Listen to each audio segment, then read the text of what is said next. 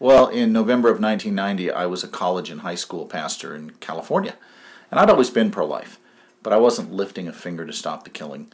And I went to this pro-life gathering with a pro-life speaker, and this guy got up, and I am telling you, he gave a very intelligent, very profound presentation. And I thought, this is good, a pro-lifer who doesn't hurt the brain to listen to. But then he did something that I had never experienced before. He showed abortion. I'd never seen it. I sat there and I wept, and I thought, I am no different than the priest and the Levite who passed by on the other side of the road in the parable of the Good Samaritan. They may have felt pity for their victim, but they didn't act like they felt pity, and Christ castigates them for that. And I went home and told my wife, I said, I think my whole life has just been summoned. I'm going a different way. And she's like, okay, I'm with you. And so here I am 23 years later. And what happened was 6 months after that event, I began teaching and working toward doing pro-life work. And 8 months after that, I had left the church and was working full-time training pro-lifers how to make a case in the public square. It's funny. People always want to know, how did I get to do this? What major did I take? Let me tell you something that's tragic.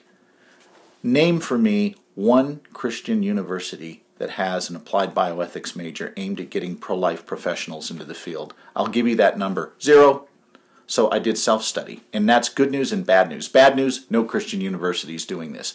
Good news, on your own, using the tools you gain at a place like Summit, you could learn this material and become a very proficient pro-life apologist without ever getting a degree after your name. The books that are out there right now are so good and so in-depth that a layperson can equip themselves to engage at a very sophisticated level in a way that our opponents are not prepared for. I got invited to Summit on a fluke. In 1997, I had spoke at Focus on the Family Institute that morning, and the guy who had brought me out called up Summit and said, hey, I got this guy named Scott that could he come by and just meet you so that maybe in the future you guys could work together? Well, lo and behold, Summit had had a cancellation that afternoon, and they said, meet him, tell him he can come speak. So suddenly I get 2 hours to come speak to these students, and I spoke. It went over very well. I got letters of recommendation from the Summit faculty, and then wasn't around for 3 years. I thought, oh, well, that didn't work too well. Well, unbeknownst to me, they were planning to film me, and indeed, 3 years later, they filmed me, and that became part of Understanding the Times curriculum, and they would run that video every session at Summit, and the students were all seeing me, even though I wasn't there. And then what started happening is, maybe about 12 years ago, I got involved with Summit, Tennessee, and through John Stone Street, my friend, and others, and I was going out there every session, but still only coming to Colorado, only a little bit here and there, because the program was so packed with existing speakers. So eventually, some of those speakers went on to other things, and I ended up coming to Summit, and for the last 4 or 5 years, I think I've been here just about every session, and love it. Well, I picked up debating not through any formal training, but watching people who I thought did a good job. Some of my early mentors in this were people like Greg Cunningham, who just did an excellent job nailing the other side with their own evidence to show that they were misstating the facts. From Greg Kokel, I learned to present arguments that were very cogent and hard-hitting. From Francis J. Beckwith, I learned how to turn certain phrases in a debate that really can help give you the edge. It's something I've just kind of picked up intuitively, and I think that's important for Summit students to understand.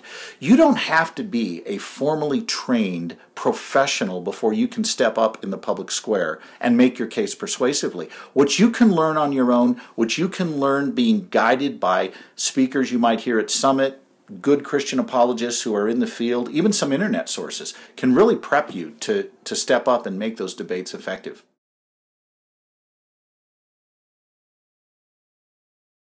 The hardest debate experience I had is a debate I did with a guy where I clearly won on content, but I did not win in terms of my mannerisms. My arguments were rock solid, but I was too defensive, a little rigid. But you know what? I don't kick myself over that. Here's why. It's really true. The credit goes to the person who's actually stepping up to do these things. We're all going to make mistakes on stage. We're all going to make mistakes trying to bring glory to God, defending the faith. Nobody does it perfectly, but that is no excuse not to step up and engage, and you just work at being better at it. So even if you do have a presentation that kind of goes south, my best advice to that person is pick yourself up and go do another one right away. Don't sit there and moan in your tears. By the way, we're not that important. We're millions of people a day sit around and think, boy, Scott really blew it at that debate. You know what? I'm not that important to where they're thinking about it. And I think some of this is a subtle pride where we think, oh, the world thinks I'm so key that they're going to scrutinize everything I do. No, they're not. They're thinking about their own problems. So step up and do the job and just do it better next time. Two things keep me going. Number one, the enormous reality that confronts us. The sheer volume of human beings being killed through elective abortion. And when you're heartbroken over abortion, it forces you to change how you behave. And one of the reasons we don't have more pastors on board on this issue, more Christian leaders on board with this issue, is they're not heartbroken over abortion. Which is why I show images when I speak. People say, well, these are already pro-life students at Summit. Yeah, they are. But are they attitudinally pro-life, but not behaviorally pro-life? You should hear what they say to me after these sessions. I had no idea this is what abortion was. Nobody has ever shown this to me. My youth pastor has never talked about this. My parents have not talked about this. I watched that video and I was transformed by what was going on, and it was the images that did it. So that image in my mind of what's actually going on drives me forward. But then there's a second thing that comes through with this. I really enjoy being in front of students. I know I'm not exactly their age, but I get a kick out of it. It's fun for me, and I work very hard to be effective at it. I do my homework. I try to have my material down so I can deliver it and connect with them, and I get a charge out of that. I think that's part of the way God wired me.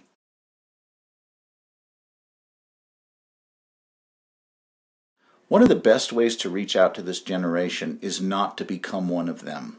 Surprise them. Do something that's a little out of the ordinary. Not necessarily shocking, but in a way understated. For example, I downplay technology in my talks. I don't use a lot of PowerPoint. I try to pour my energies into connecting with the kids directly. I don't worry about if I'm got a lot of glitz going in my talks. Sometimes I'm tempted to put up a flannel board and illustrate that way. Remember those from Sunday school? I think the kids would sit there and go, wow, that is profound. You know, I think we can surprise them by understating the glitz that they're around all the time and giving them content. One of the biggest lies out there is that this generation cannot handle difficult truth. Yes, they can. We're just afraid to raise the bar. They will go to where you lead them. And it's not true they're incapable of processing serious intellectual content. And if there's any place that's proven that, it's Summit that has shown that these kids can handle it. Yes, they can handle the truth. And it really helps when you have faculty members committed to engaging them in a winsome and attractive way.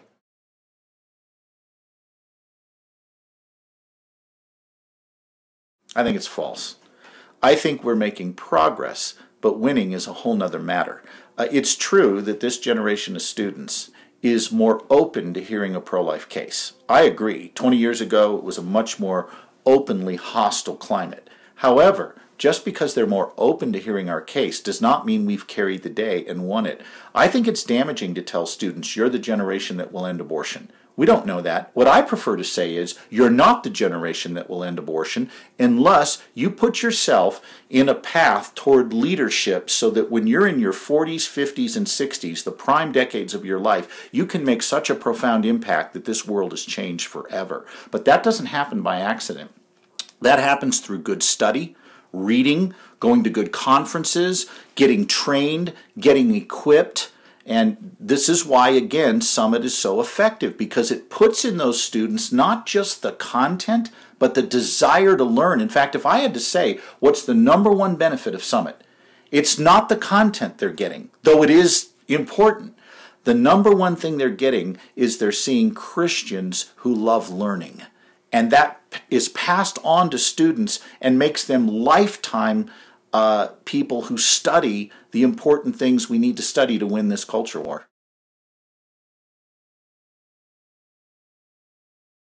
Well, on the pro-life side, I would recommend our organization, Life Training Institute. We equip pro-lifers to make their case in the public square, and we send our speakers into Catholic and Protestant high schools all over the U.S. and train these kids how to make a case for the pro-life view. And, some people might think that odd. Why does a Christian kid need to hear about abortion? Well, number one, they're not hearing about it in their churches. But number two, we shouldn't assume they share a biblical worldview on this topic. A lot of them don't. They've been influenced by the culture around them. They don't understand that there is a view of humanity in play here. Here's what's in play. One side says you and I have no intrinsic value. We're only valuable for the functions we can perform. The other side, our side, says no, each of us has value simply because we're human. Well, guess what? It's not our side that has the predominant voice right now. It's the critic side. That means we've got to be equipped to engage that argument in a winsome and persuasive way.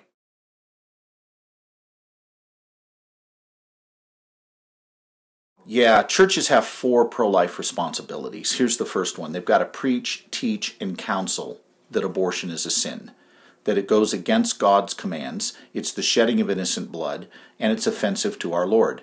And it's offensive to our Lord because it intentionally takes a human life.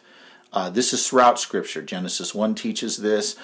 Matthew 5:21 teaches this. Why is Scripture so clear that we're not to shed innocent blood? Because Scripture is clear we bear the image of our Maker. And because we do, you can't just unjustly kill people. The second thing a church has got to do is equip its people to engage the culture. Sure, a pastor can stand up and say, the Bible says the shedding of innocent blood is wrong. But that doesn't work with people who aren't churched. What does the layperson do? Go out into the field and say, hey, all of you, don't have abortions because we're not to shed innocent blood. Scripture says so. Well, believers will buy that. But what about unbelievers? We've got to make a case for the pro-life view based on science and philosophy that conveys a biblical worldview, but doesn't do so by citing chapter and verses. So we've got to equip our people to engage. Third thing we got to do, and this is critical. We have got to give hope to men and women wounded by abortion. And you know what a lot of churches do? They ignore abortion. A pastor once came to me and said, I'm really nervous about you speaking tonight because I know there's women in my church who've had abortions. I want to spare them guilt. And I said to him, Pastor, if we don't do this presentation, you're not sparing women guilt, you're sparing them healing. Because unconfessed sin has them out of full fellowship with Jesus. Right after that presentation, a woman came up and grabbed my hand, and I didn't think she was going to let go of it. And she said, thank you for coming. That video you showed was very hard to view, but I'm so glad you talked and showed that film because I had an abortion when I was 19. Oh, and by the way, you met my husband. He's the pastor you spoke to before the session tonight. Now, it wasn't his kid. It was another boyfriend's. But that woman, here she was, a believer, married to a pastor, but had an unresolved abortion affecting her fellowship with Jesus. When the church covers up abortion, we don't heal people. We spare them the healing they need because they're not dealing forthrightly with their sin. And then the final thing the church needs to do is put people into the field full time as pro-life ambassadors to this culture. We encourage people to go to Africa. We encourage them to go to Europe on mission trips, as we should. But what about training people to be ambassadors in this culture to convey a winsome pro-life message to a world that desperately needs it?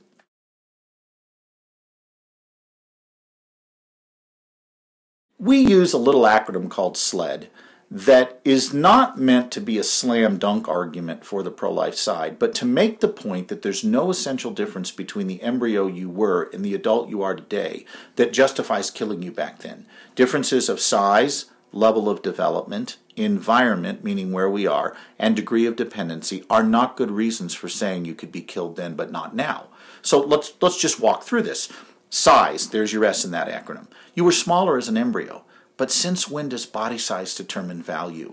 We don't think Shaquille O'Neal is more human than all of us because he's a foot taller than everybody in this room. Level of development, of course you're less developed as an embryo. So what? Tell me why that matters. 2-year-old girls do not even have a reproductive system that's developed. Does it follow they're less valuable than the 21-year-old woman who does? What about your environment? How does where you are determine what you are? When you walked from your car to this studio, you changed location, you didn't stop being you. If that's true, how does a journey of 8 inches down the birth canal suddenly transform you from non-human, non-valuable thing we can kill to valuable human being we can't? And the answer is, if you weren't already human and valuable, you're not going to get there by changing your address. And finally, degree of dependency. Sure, you depended on your mother for survival, but tell me again why that means we can kill you.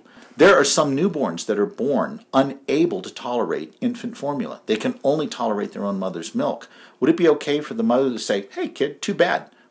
My body, my choice, you depend totally on me for survival. I'm not going to feed you. I'm just going to unplug you and let you die.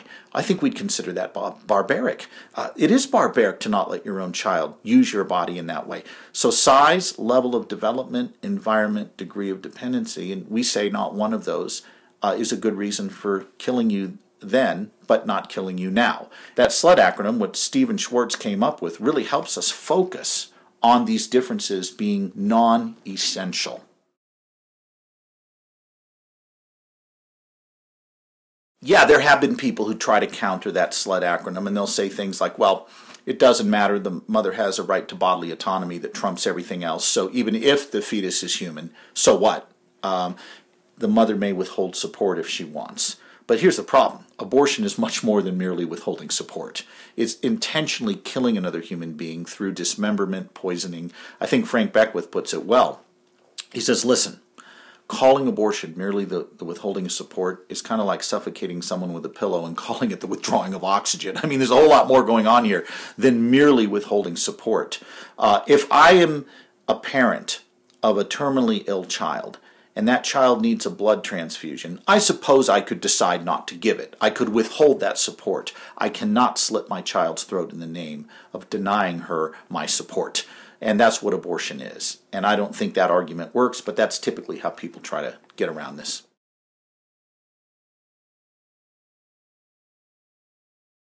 Well, here's how we approach end of life. It is the same moral reasoning that involves beginning of life, and it's this. We argue that killing the unborn is wrong because the unborn have intrinsic value, meaning they have an inalienable right to life. If you have a right that is intrinsic, you don't get rid of it just because you don't want it. You can't just say, oh, I don't want it, I'm giving it up. No, you have it, period.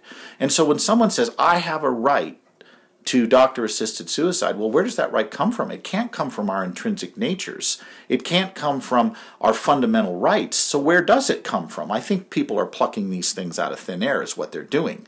And so what I point out to people is the reason why historically the state will not allow you to kill yourself is because it recognizes, going back to the Declaration of Independence, that you have what are known as fundamental rights, basic natural rights that transcend your own desires. You can't negotiate them away.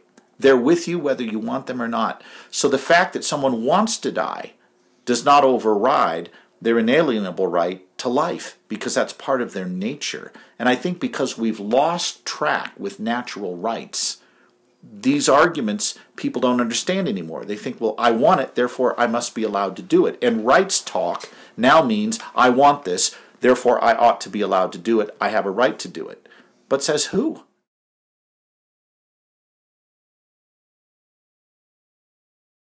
Yeah, that's a real important question. How do we know when to withhold or continue treatment with a terminal patient? And the short answer to that question is this. Does the treatment still benefit the patient? The question is not, do we think the patient's life is valuable? Doctors are not in a position to answer the value question. They can answer the treatment question. Will this treatment be of value to the patient? They can't say that the patient has value or doesn't have value. And so my answer is always this. In dealing with end-of-life issues, we are under no obligation to prolong life at all costs. Hey, we are all going to die at some point. We are all going there. No exceptions. The question is this. When we reach that point, is the treatment that's being offered truly benefiting us? Or is it really something that isn't benefiting us? For example, imagine a cancer patient in the final stages of cancer. Food and nutrition, water, no longer helping the patient at all, only prolonging agony.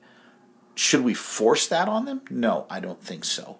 And here's the key point. In withholding the treatment, it's not our intent to kill the patient.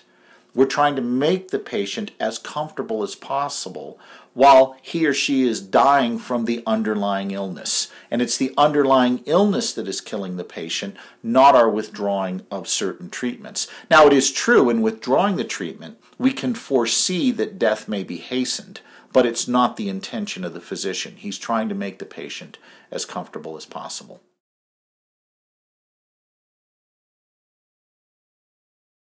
Well, I would encourage all students to start looking for Christian universities with grad programs that can equip them in worldview issues, apologetics, philosophy. We need more Christian students taking on graduate work in philosophy so they can make an impact in the academy. Ideas, as John loves to point out, ideas always have consequences. He's not the only one who points that out, but it's a very true point.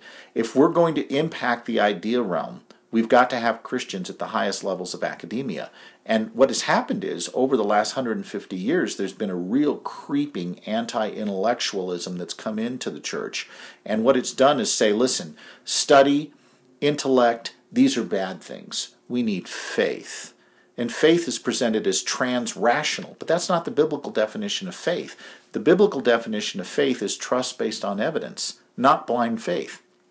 So I would encourage students, move toward a graduate program where you can learn this stuff and become a really equipped, skilled ambassador at the highest levels. I'm glad we have guys like Francis J. Beckwith and guys like Robbie George and guys like Kevin Bywater and others who have really studied hard to master their craft and have invested academically to do that. We need those guys. They provide the intellectual cover for us, and we need students to step up into those ranks.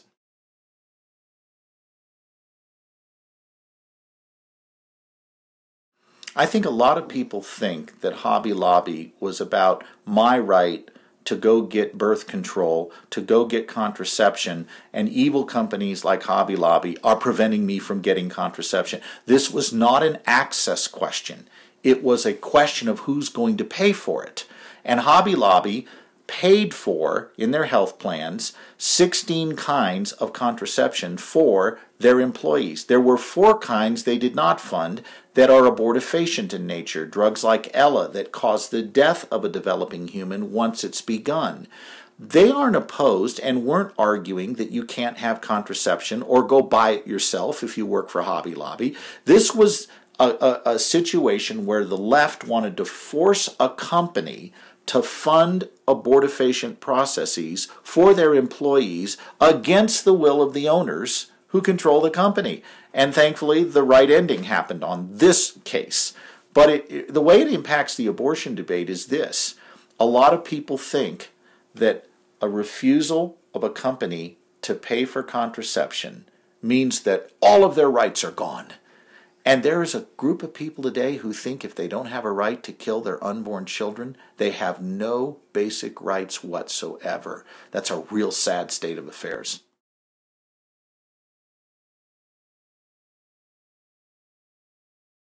Well, let me talk about the 2 that are most known. I think that'd be most helpful. The first is Ella. Ella is a drug that works like RU486, meaning once the embryo comes into being, it poisons the environment of the embryo and causes an early miscarriage.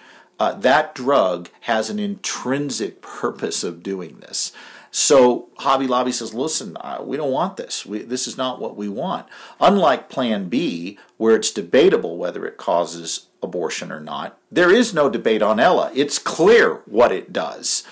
And what was in play here was forcing a company to provide that for their employees and go against what they believed to be the taking of innocent human life, just so the left could have a notch on its hat about forcing this down the throat of that company. That's just despicable to me.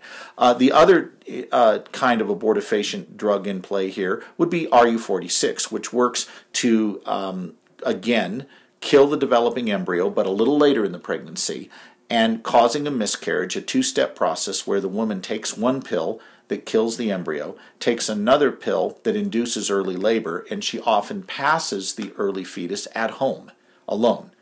And Hobby Lobby wants no part of any abortifacient drugs that might have that effect, want no part of anything that could provoke the intentional killing of an innocent human being. And why aren't they entitled to that?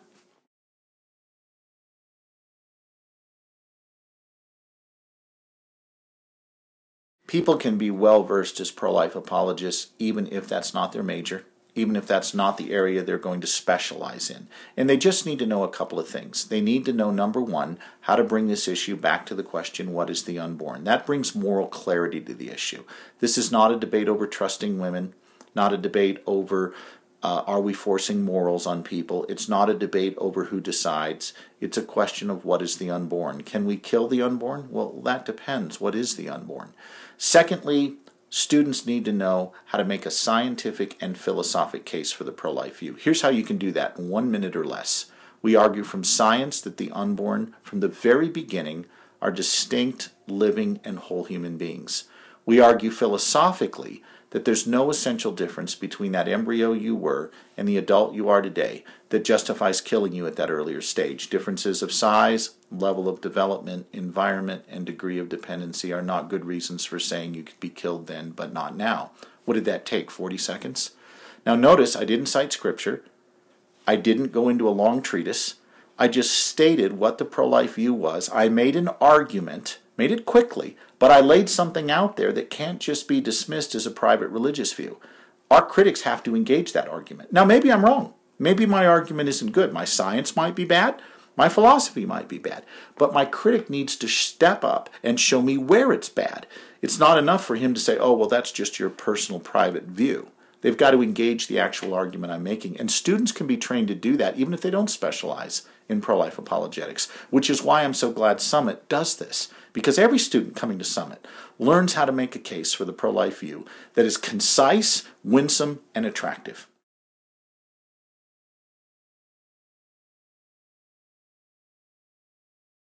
We absolutely must be involved politically.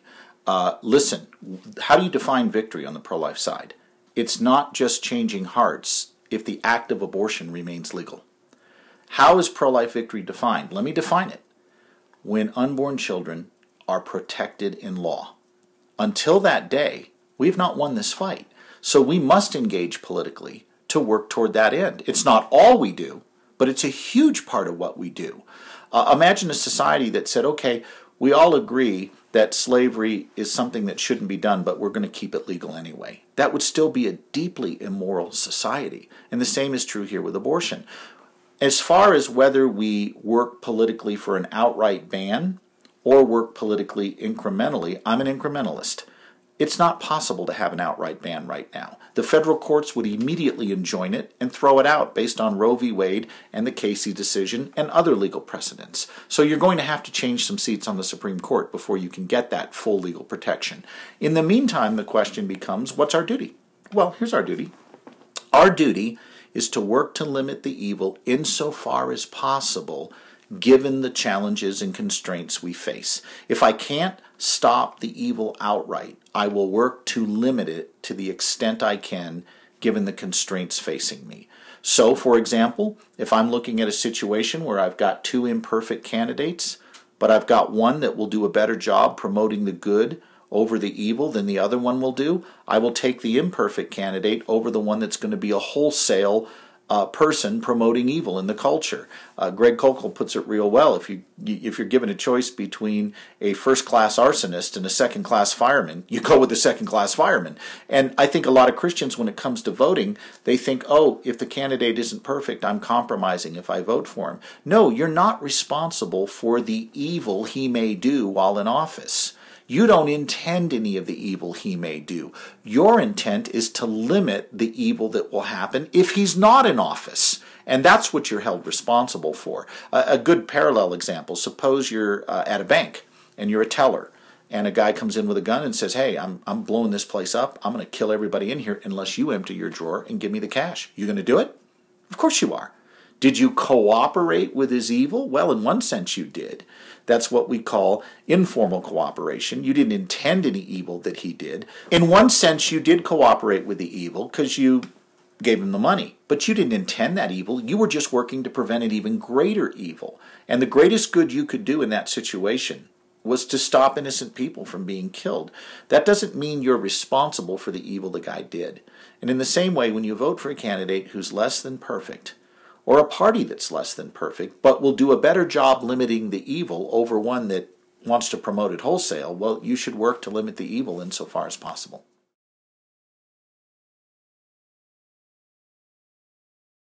Here is the frontline biotechnology debate. Will humans biologically work to alter their nature and enhance it, literally transform themselves? Or are we going to use biotech to repair damage and restore the natural position of the human person? And so the debate over whether it's enhancement or repair is only going to intensify. And here's the problem. I'm not against biotechnology per se. Listen, you've got somebody who is carrying a gene that is destructive, and we have a way to repair that so it doesn't affect them adversely. Why wouldn't we want to do that? But when we talk about altering the biological nature of human beings to enhance ourselves so that we can be faster, think clearer, get an advantage over people, now we're into really dangerous territory. Why were people so angry at many players in Major League Baseball 10 years ago who were hitting all these home runs and had grown to the size of elephants, who were once, these skinny little dudes, right? They're hitting all these home runs, and then we found out why. They had been taking the juice, and we were outraged over it. The public was outraged over it. Well, couldn't they argue, well, what's wrong with enhancement? So the very people who want to tell us, hey, it's okay to alter the biological nature of human beings, seem to throw a fit when a baseball player enhances his ability to swing at the baseball. So that's going to be the debate. The debate that is really coming down the pike right now is, what does it mean to be human? Because the debate over human nature is up for grabs. And this is one of the reasons our churches have to engage. What happens to the gospel when the very definition of what it means to be human is up for grabs? Who's the gospel written to? Human beings. It's kind of hard to argue that humans must repent of their rebellion against their Maker, must turn in faith to the living God, must reject what they hold to as their own personal idols, and pursue Christ with a full heart of enthusiasm when nobody knows what a human is anymore. That is a scary place we're in right now. And when I see churches just checking out and saying, we're just going to focus on what people like, man, I don't think they understand the danger.